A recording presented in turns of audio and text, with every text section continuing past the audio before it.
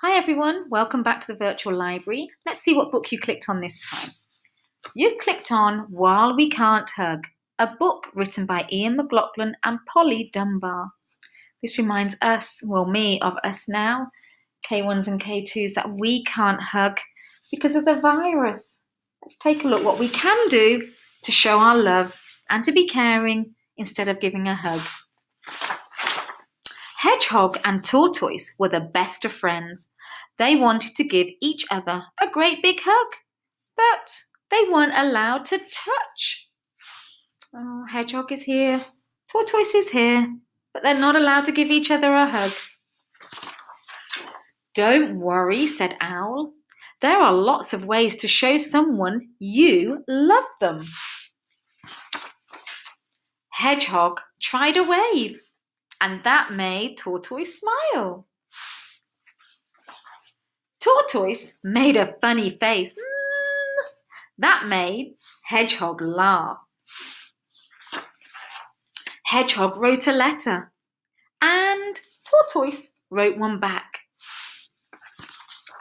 And when Tortoise did a little dance, Hedgehog joined in too. Hedgehog blew a kiss across the gap between them, and Tortoise saw it and caught it and kept it. And he sent 3 kisses back. 3.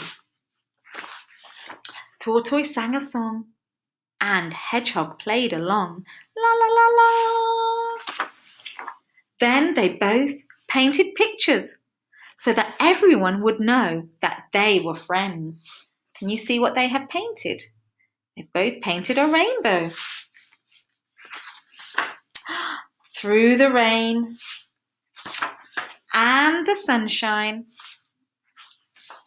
they could not touch. They could not hug. But they both knew that they were loved. The end. So although we can't hug you at the moment, you know that you are loved, right?